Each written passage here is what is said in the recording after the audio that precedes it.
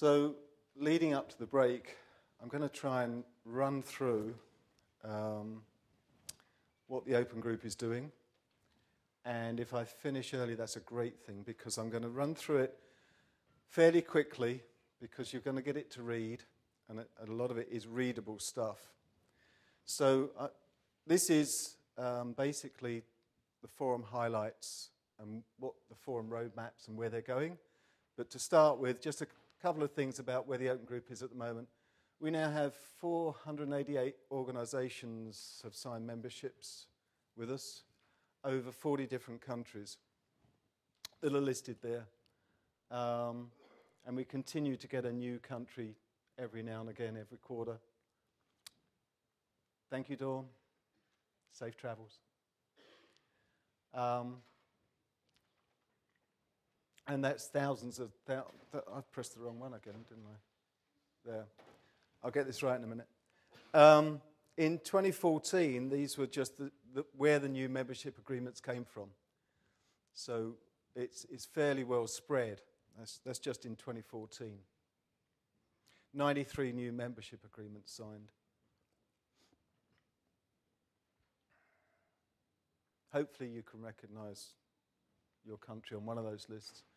And they came in various forums. So you've got the Archimate Forum, gain new members, the Architecture Forum did. IT for IT was brand new in 2014, so obviously that was. The Open Trusted Technology Forum, OTTF, the Security Forum, the Open Group Security Forum, gain new members, and Open Platform 3.0, the convergence platform.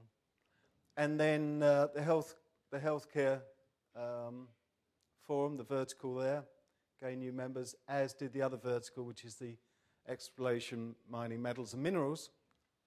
The Open Group Phase Consortium gained a lot of new members, and we also had a number of gold memberships that took on a lot of those. And of course, Capgemini returned as a platinum member. So I'm going to run through the forums fairly quickly. There's a lot of information here, so I don't want to put you to sleep. The Archimate Forum, obviously the two key things there are the Archimate specification, but also I want to draw your attention to the tool, the Archie tool, which is a free open source tool that we are now sponsoring. And it is also, the case that we've got the tools interoperability work going on that I'll get into, and Archie does that, so that the idea is that if you start with the free tool, you can then move up to a commercial tool later. So here's the roadmap. They're working on Archimate 3. So in the first quarter of this year, what they're working on is reviewing it, developing it, reviewing it, developing it. Harmonization, constant work to bring TOGAF and Archimate closer together. Work on that. Capability-based planning is there. And the model exchange file format, that's the interoperability part. So that work is critical, and they're hoping to finish that up this quarter. Also, there's white paper on enterprise risk and security modeling and analysis, and that fits in well with the Security Forum work on risk analysis, the risk framework, and all of the FAIR certification, and relating Archimate and BPMN working together. There's a number of publications.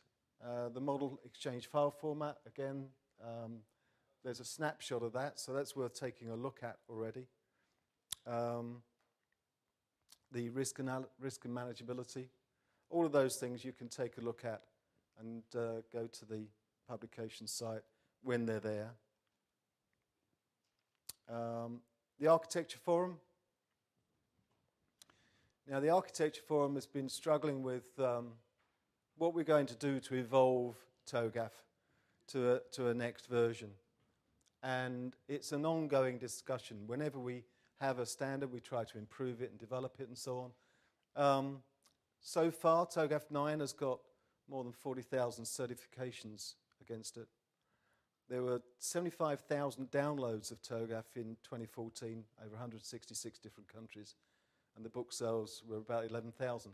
So one of the critical things in evolving TOGAF is making sure that we can move everyone along together. We've got to make sure that we preserve everyone's investment in architecture, so there's not going to be a revolution, it has to be an evolution. And that we are in so many countries means that there's a huge translation activity around the standard, around the examinations, around certification. We have to bring all that together. So, this isn't something that's going to happen quickly, but it's something that's an ongoing discussion.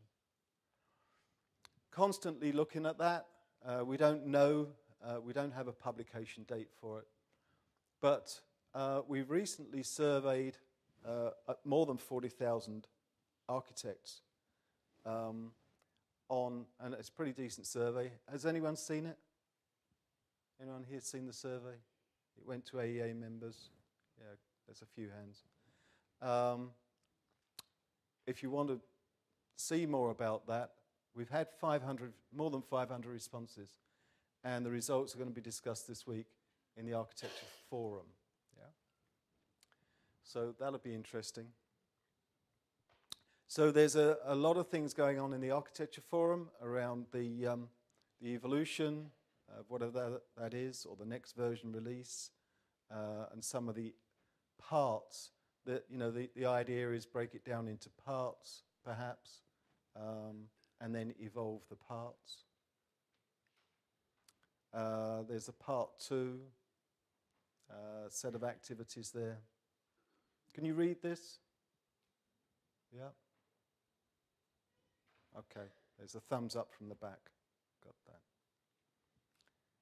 Capability improvement. A lot of things around capabilities. So tomorrow I'm going to talk about, from an Open Group CEO perspective, what I think about business architecture. In actual fact, that it's called What I Don't Need from Business Architecture. And maybe what I do, but there's a lot of things that people are talking about business architecture, and in fact, a lot of it is going on here or already exists. So there's a number of publications, Framework and Archimate Modeling Language, white paper, so that will be something that you've also seen on the other one. Ecosystem. The ecosystem is very important to TOGAF, so work on how that extends. It should be important to all of the standards, but in TOGAF it's been a key part of why it's been so successful. And then Norwegian glossary and a Danish glossary. We've got glossaries all over the place. DirectNet. Not many people will know about DirectNet. I did mention it briefly talking to Dawn just now. So this is around mesh communications networks. So it's a task force. It enables effective and affordable solutions through a collaborative government industry environment. And I'll let you read the rest. But as I said earlier, their standard has got the capability of linking airplanes that already fly around the world as nodes in an internet in the sky, right? In this waveform mesh network. It's got a lot of interest from the government here, and a lot of participations, but it's one of those things that goes on quietly in the Open Group. Here's some of the things that they're working on. So developing, they've already got some standards out there in the waveform and the link layer. They're taking them on forwards. If you're interested in that kind of stuff, it's worth a look around their site. The Enterprise Management Forum has been very quiet lately, but they're working on manageability and manageability infrastructure that we can use. And it's not only specification standards, but also open source technologies. One thing that they worked on some years ago and still is very, very popular is Open Pegasus. Open Pegasus came around because we tried for years to have specifications that enabled interoperability between management systems. And we never got there because no one could agree on it. And another consortia, the DMTF, developed a specification, but it required an implementation in order to do it. And they were not able to do it under their charter, so we partnered with them and we hosted the Open Pegasus thing. And now interoperability using Open Pegasus is enabled. And that's been amazingly successful. So manageability is their big thing. The things that they're working on right now are there. The Common Manageability Programming Interface and the OS Management Interface Technical Standard. The vertical, Exploration, Mining, Metals and Minerals, which is the first organization that within the Open Group did a very detailed reference architecture. If you want to look at what reference architectures look like and how detailed they are, and for an industry-wide architecture, it's certainly worth looking at their site. It may not be relevant to your industry, but it gives a lot of pointers of what that is and how that is. And we're quite interested in doing that for other industries as well. So here we've got mining organizations. You know, part of this was coming out of South Africa. The mining organizations there, Anglo Platinum, were involved, Datamine, Rio Tinto is a member. And one of the challenges, of course, is that without standards, their health and safety records were not that good. So they, you know, one of these things is it reduces the risk and operational cost in the mines. One of the things that we had to do, though, was you're not just selling to the concept of these standards. It's not just going to the people that are developing the architectures or the IT guys. You've got to sell it to the mine manager. And the mine manager is only worried about two things, as far as I can gather. How much he's got out of the ground that day and how many people have died, right? Hopefully none. Unless they go on strike, then you shoot them. Right? And so we had to sell this idea to the mine managers, and they got it, which is great. So this is what they're working on. They're working on, obviously, they have a very, very good reference architecture already. So the information model they're working on, the applications map, updating the charter.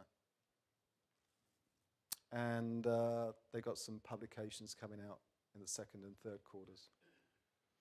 The Open Group Phase Consortium.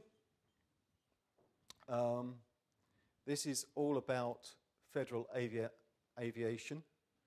So anything that flies, whether it's manned, unmanned, got wings, hasn't got wings, got engines, doesn't have engines, anything that's got the dials in, the avionics in. The problem there was that the government was enforcing something called sequestration, which is cutting everyone's budgets, because they got fed up of asking people to cut their budgets, so they just said, we're taking 15% off everything.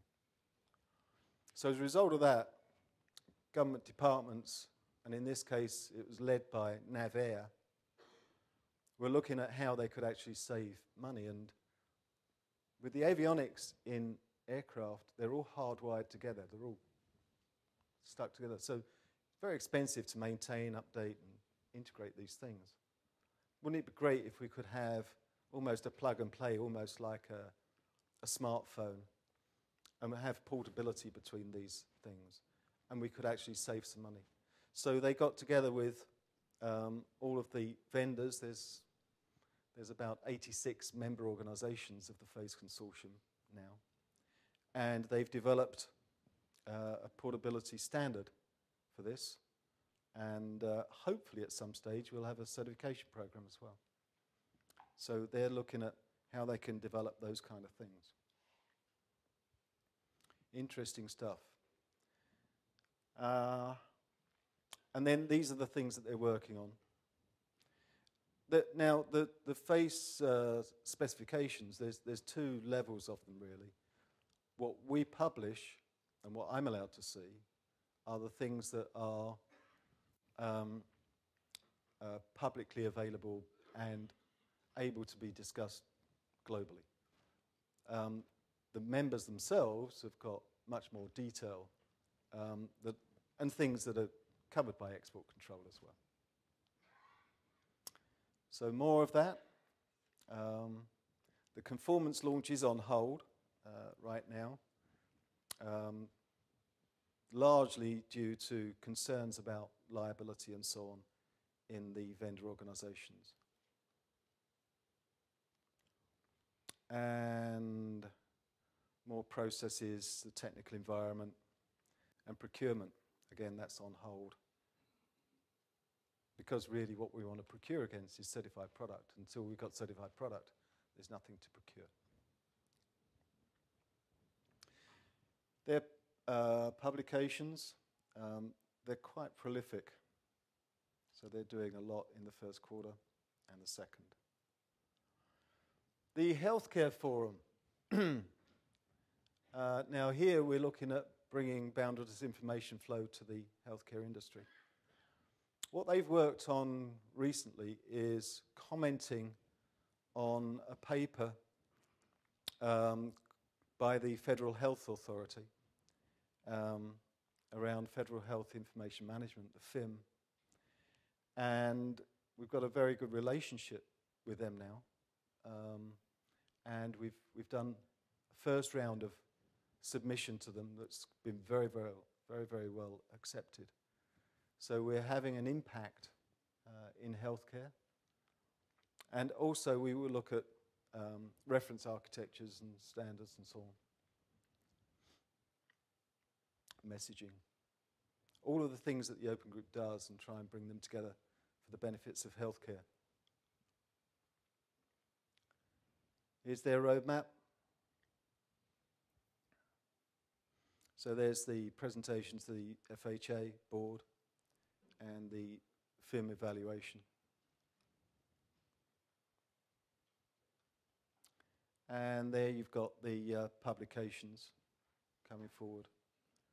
So the evaluation briefing was published at the end of last year, and we've got more coming through this year. IT for IT, brand new last year. We've got a whole presentation on that. If you'd like to know more about it, you can check with us. We've also got some members from IT for IT sitting right here, and I'm sure they would be delighted to fill you in more on that area. But really, this is new to us. It's not new completely. They've been working on it for some time. It was inspired by Carol Van Zeeland at Shell, who said that we for a long time have been running IT for the business, but we now need to manage the business of IT. So for the customers, the IT for IT forum provides a vendor-neutral place. So organisations like Shell and BP and the many others that have joined already have a place where they can gain knowledge, lead the development of the reference architecture for IT management product portfolio. I've shown one of the artifacts that they've got. There's a lot more that can be seen, and they would welcome other IT organisations to join with them, because I'm sure that many of you have got the same problem. You know, the thing is that they're vast organisations. You've all got large organisations with large amounts of IT assets. Whether you know all of the assets you have or not is a question. Whether you know the total cost of ownership of them is a question. Whether they're optimised to how they're operating is a question. How you can get best value from running the business of IT is a question. And this is something that this group is setting out to try and work on and solve. And they would welcome other organisations to join with them. The roadmap, so in this quarter we're looking at publishing white papers a technical standard will start the development, and more guides and white papers. Very interesting area for our people. Open Trusted Technology Forum. You heard me reference with Dawn some of the work on OTTF and, in fact, the provider accreditation. So if you were head of a telco, head of supply chain in a telco, these are the sort of things that you would benefit from by mandating that any products supplied to you were accredited under the Open Trusted Technology Provider standard. So you get risk reduction and you get innovation enablement. The risk reduction comes through brand degradation, customer information loss, loss of revenue, regulatory non-compliance. All of those things can be reduced. Innovation enablement, because you've freed up time to focus on innovation, because you've got this. You can differentiate your products, drive revenue, and have geographic flexibility in what you're doing. Their roadmap. So OTTPS has gone through the ISO, or is going through the ISO process to be adopted by ISO, as so many of other standards have, especially in the SOA area. And I can see Heather over there, who's worked tirelessly on our behalf at ISO on SOA, and those all got adopted, and recently they've taken large parts of our cloud standards to include with the ISO standards. So now we're looking at a PAS submission for the provider standard, and that will make it an international standard. So that will be kind of fun. Translation into simplified Chinese. The issue with China in this particular context is that I met with or I was taken to meet the folk that are here from the ISCCC, the IT Security Certification Conformance Council, which is a government agency in China. And we were talking through all of the standards and things that the Open Group does, and mostly focusing on architecture and so on. And I happened to mention OTTPS. And the question I was asked was, what impact will that have on the Chinese, on our Chinese market? And I misunderstood the question. I said, it could help some of your companies like Huawei export to the US. And they said, no, you don't understand. You've explained to us that the problem is that in the US, for example, there are problems where you have product that is delivered that somewhere along a complex global supply chain, malware or counterfeit products are introduced. I said, yeah. Well, we have the same problem. So now we want to know how we can use that standard to certify products coming into China.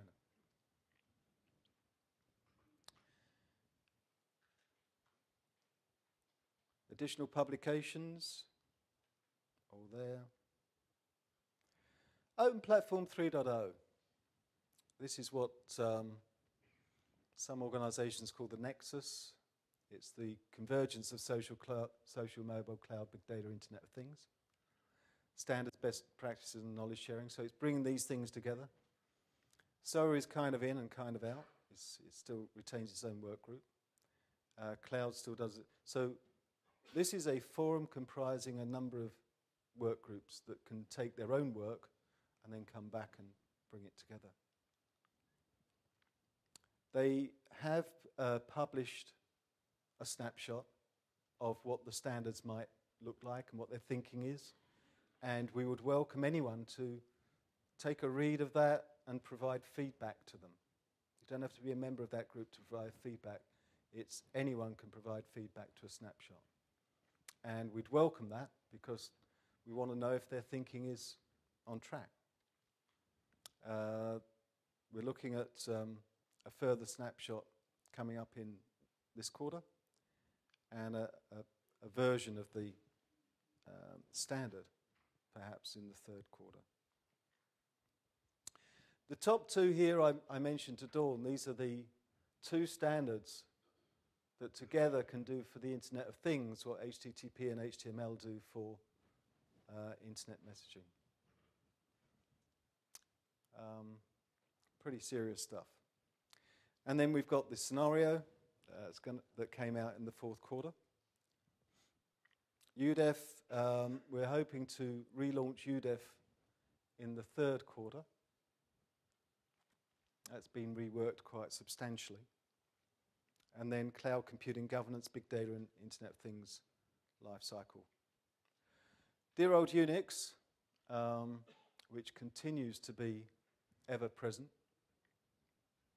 I can see a number of Unix certified products around the desks here. Charlie, you've got one. Sally's got one.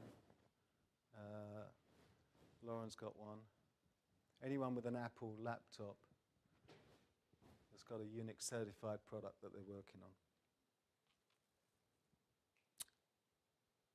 So they're working on the base specification issue 7, a technical core agenda. And we've got some publications coming out there. Everyone talks about Linux, which a lot of people are using. The problem I have with Linux is it's not as secure as Unix, it's a bigger footprint, and it's not stable. The standard itself isn't stable, it's not a standard. It keeps changing. And the products themselves are all different versions. With Unix, everyone conforms to the same specification, which is 5,000 odd APIs and protocols. You know what you're getting, you know that you can have portability. Real-time and embedded systems forum. This is largely focused on high assurance now. And what they're working on in all areas is areas around safety critical, mission critical. And the people working in that are getting a lot of information, education, sharing of knowledge around all of this area. And they've got quite a lot of high assurance things that they're working on. MILS, multiple independent levels of security. They're working on updating those APIs. They're working to develop standards for high assurance common criteria. Multi-core update. Common application environment for dependability. And dependability through assuredness. Now, dependability through assuredness, I'm convinced, is a way that you would architect in security and risk mitigation from the outset. And it should be a real part of everyone's considerations when developing large, complex systems. The Security Forum. This is a forum where vendors and customers can come together. And we've just picked out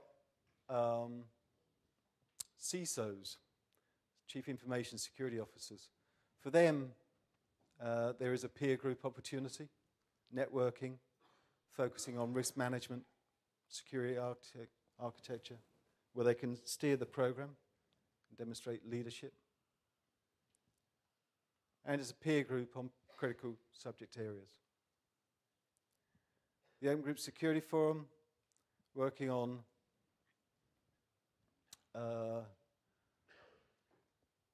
TNSP, I think, stands for TOGAF Next Security Part or something, right? And there's no such thing as TOGAF Next, by the way. It's all related to integrating more security, getting tighter security into the TOGAF guidance. And at the bottom, we've got more security and risk certification. And then carrying on, risk certification. XDAS is a very old standard for distributed audit services, I believe. India a lot of activity going on with the organisations in India. And ISM3, which is the way of identifying your vulnerabilities in your organisation and having a framework for addressing those vulnerabilities. You know, that's a two-part problem. Many organisations can understand the vulnerabilities, but actually having a framework that takes you all the way through to addressing them and eliminating them is the other part. Data security principles, security automation, open platform. And here's some of their publications. I think I've finished. Hey, that's a relief, isn't it?